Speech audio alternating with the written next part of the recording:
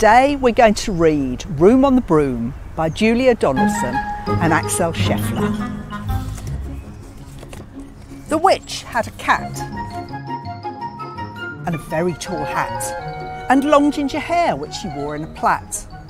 How the cat purred and how the witch grinned as they sat on their broomstick and flew through the wind. But how the witch wailed and how the cat spat when the wind blew so wildly it blew off her hat. Down! Cried the witch, and they flew to the ground. They searched for the hat, but no hat could be found.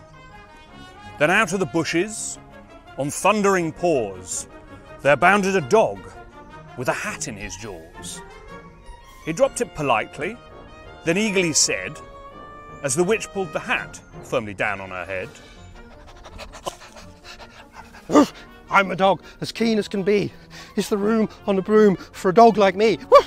Yes! Cried the witch, and the dog clambered on. The witch tapped the broomstick,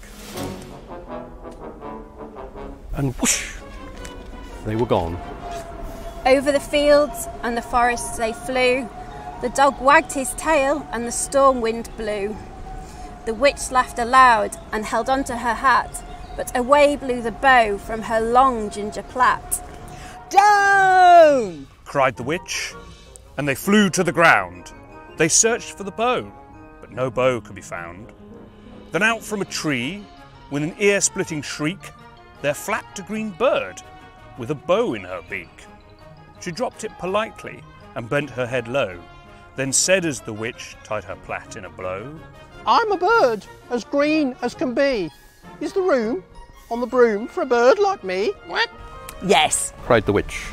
So the bird fluttered on. The witch tapped the broomstick, and whoosh, they were gone. Over the reeds and rivers they flew. The bird shrieked with glee and the stormy wind blew. They shot through the sky to the back of beyond. The witch clutched her bow, but let go of her wand. Down! cried the witch, and they flew to the ground. They searched for the wand, but no wand could be found. Then all of a sudden, from out of a pond, leapt a dripping wet frog with a dripping wet wand. He dropped it politely, then said with a croak, as the witch dried the wand on a fold of her cloak, I'm a frog, as clean as can be. Is the room on the broom for a frog like me? Yes! Said the witch. So the frog bounded on. The witch tapped the broomstick, and whoosh, they were gone. Over the moors and the mountains they flew. The frog jumped for joy, and the broom snapped in two. Down fell the cat and the dog and the frog. Down they went tumbling into a bog. The witch's half broomstick flew into a cloud, and the witch heard a roar which was scary and loud. I am a dragon, as mean as can be, and I'm planning on having witch and chips for my tea. No! Cried the witch, flying higher and higher. The dragon flew after her, breathing hot fire. Help! Cried the witch, flying down to the ground. She looked all around, but no help could be found. The dragon flew nearer and, licking his lips, said, Maybe this once I'll have witch without chips. But just as he planned to begin on his feast, from out of a ditch rose a horrible beast. It was tall, dark and sticky and feathered and furred. It had 4 frightful heads and wings like a bird, and its terrible voice when it started to speak was a yowl and a growl and a croak and a shriek. It dripped and it squelched as it strode from the ditch and said to the dragon, Buzz off, that's my witch. The dragon drew back and he started to shake.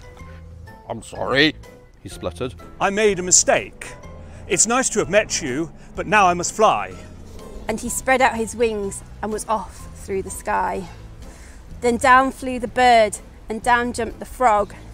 Down climbed the cat, and phew, said the dog, And thank you, oh thank you, the grateful witch cried. Without you I'd be in that dragon's inside. Then she filled up her cauldron and said with a grin, "Find something, everyone, throw something in." So the frog found a lily, the cat found a cone, the bird found a twig, and the dog found a bone. They threw them all in, and the witch stirred them well.